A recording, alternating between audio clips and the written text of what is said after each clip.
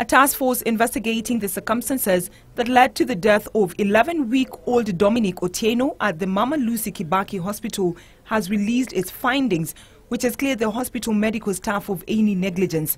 The report shows that baby Dominic was provided with appropriate medical care and treatment available at the hospital.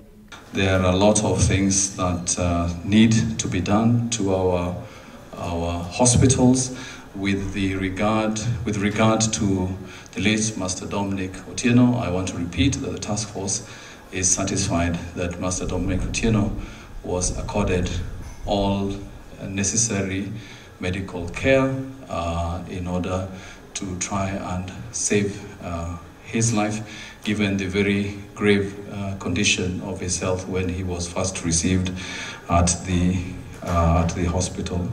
Dominic was referred to Mama Lucy Hospital from Fikiri Jamii Clinic in Komarok and was seen at the Pediatric Accident and Emergency Section on the 9th of February.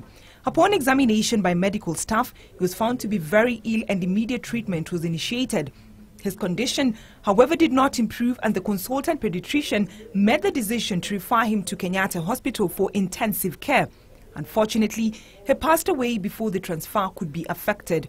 The report disputes allegations that the baby waited 5 hours for an ambulance to transfer him to Kenyatta Hospital for specialized treatment.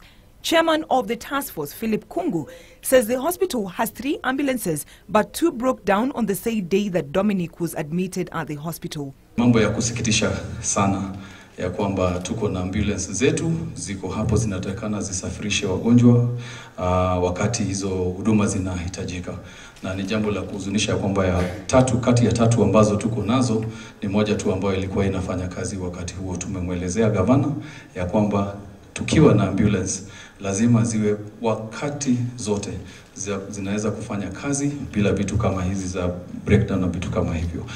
The Kungu-led task force, however, noted that there is need to improve the overall quality of healthcare at the hospital.